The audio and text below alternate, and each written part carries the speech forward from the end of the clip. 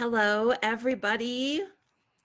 It is good to see you on this Wednesday or whenever you are joining in on this conversation. As you can see, I'm all by myself today. And that's because Robert had knee surgery, knee replacement. And so Reverend Barb is out with him, taking care of him. And we are wishing him a speedy recovery, and Barb praying for her as well, as she is the caregiver for Robert and nursing him back to health. And so I thought I would just jump on here just for a few minutes, just to kind of share our conversation about Sunday. You know, we've been in this 4-week series called Why, looking at some of the hard questions of our faith. And last week we had that really difficult question of what do we do when God is silent? What do we do when God doesn't answer our prayers? And so this week, we're going to finish the sermon series, kind of wrapping all of those thoughts and questions into one bundle and thinking about how does God answer prayer?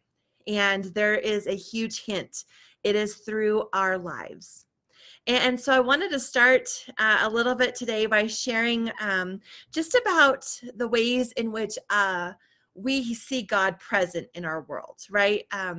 You know, as a kid, we are taught to kind of have our eyes opened a little bit more and to see that love around us. But as we get older, sometimes that worldview shrinks a little bit and we forget to have our eyes open to the ways in which God is fully at work around us and in our lives. And so sometimes we miss those ways in which God is answering our prayers.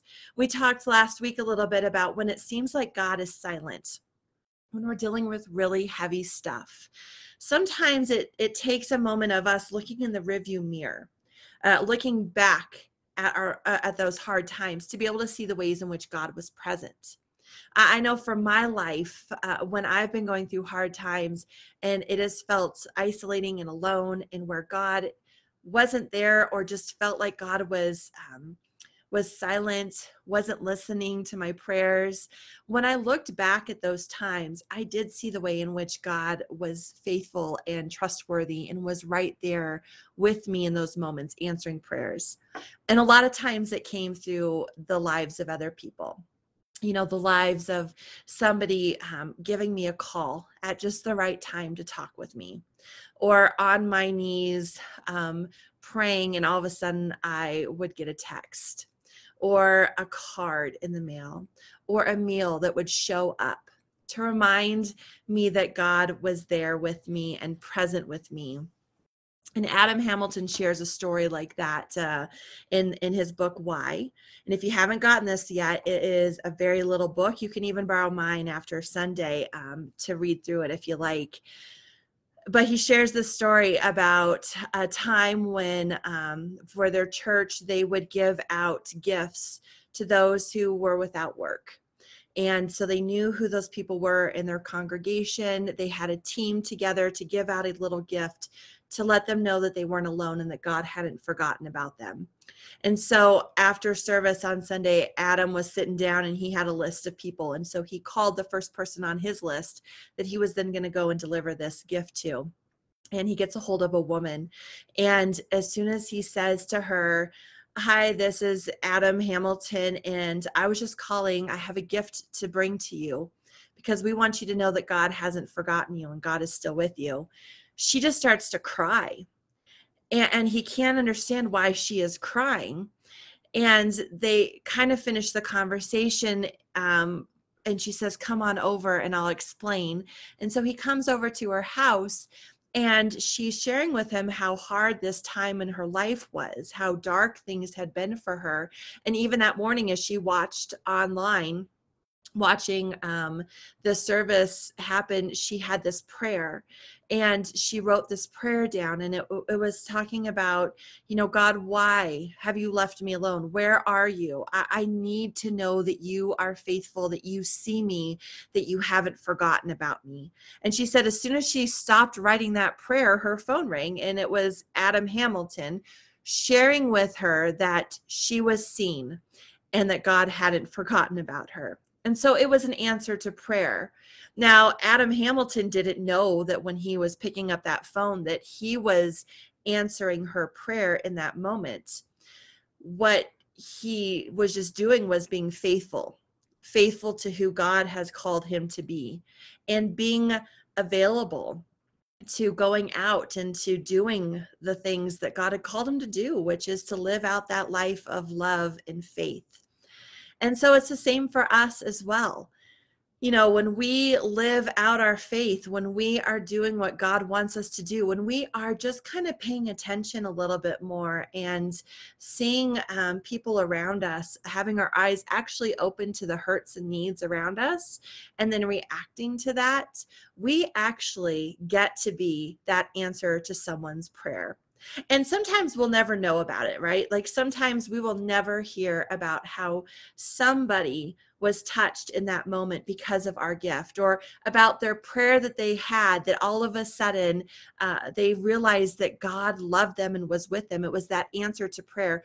Sometimes we will never know that. But in those moments that we do get to see a glimpse of that, boy, what a blessing that is for us. How that shows us that God is using us in those places to be able to bring about goodness and love, and to actually let somebody know that God is with them and present with them, just because we are responding and we're living out the way that we're called to live. So this Sunday is World Communion Sunday. It is a holiday that's been around within the churches since 1940 is when it finally was adopted by a lot of Christian denominations. And it is a Sunday where we join together with other Christians around the world, remembering that together, even though we are apart, we're not in the same space, that there's this holy mystery when we take communion together, when we break the bread and we drink the cup and we remember the gift and the words and the life of Jesus Christ. In that holy mystery, we are joined together with the communion of saints, with those who are present all around the world doing that same thing, remembering who Jesus is, as well as those who have lived before us and who will come after us. We remember that we are a part of this body of Christ, called to live out our faith, to be the hands and feet of God in the world. And by being the hands and feet of God in the world, we are reminded that we are called to go out and to live in a way that answers people's prayers.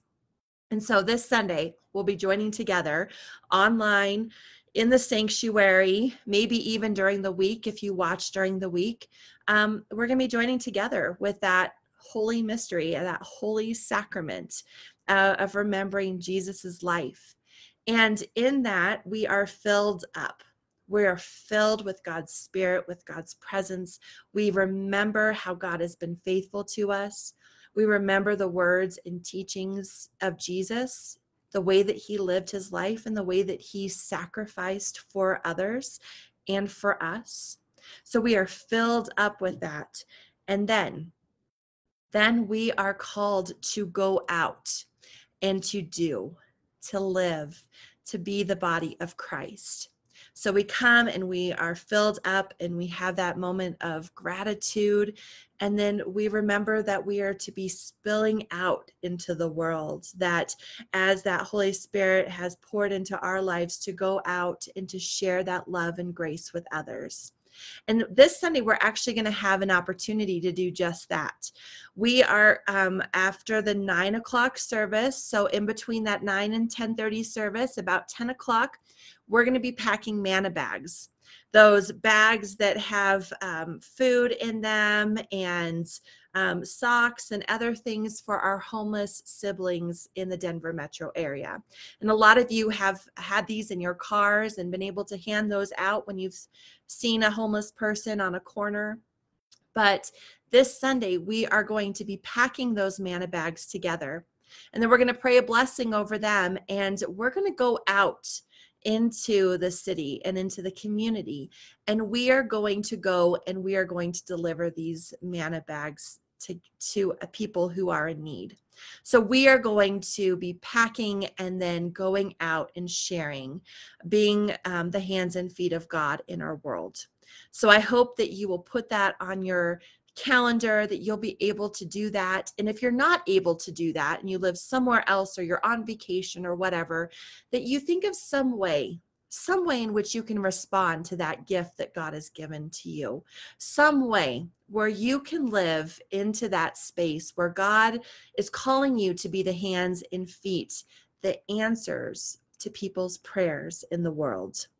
So I look forward to continuing this conversation with you about how God answers prayers through us, and the ways in which sometimes we see and sometimes we don't see how God is at work. But knowing that God is with us and is faithful helps move us into that space of care and love and grace for others, and how we're called to be set apart.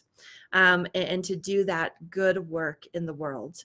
So I look forward to seeing you Sunday. I would love to hear your stories about how God has answered your prayers, or how you were an answer to somebody else's prayer. So put those in the comments. Send me an email, cody@parkerumc.org. Would love to hear about how God has answered your prayers, how you've been an answer to other people's prayers, because that encourages us. It helps us to see God at work in our world. Until then, my friends, may God bless you and keep you, and may God's face shine upon you as you live out your life in a way that is a blessing to others and shares God's unconditional love and goodness with those that you meet. God bless you.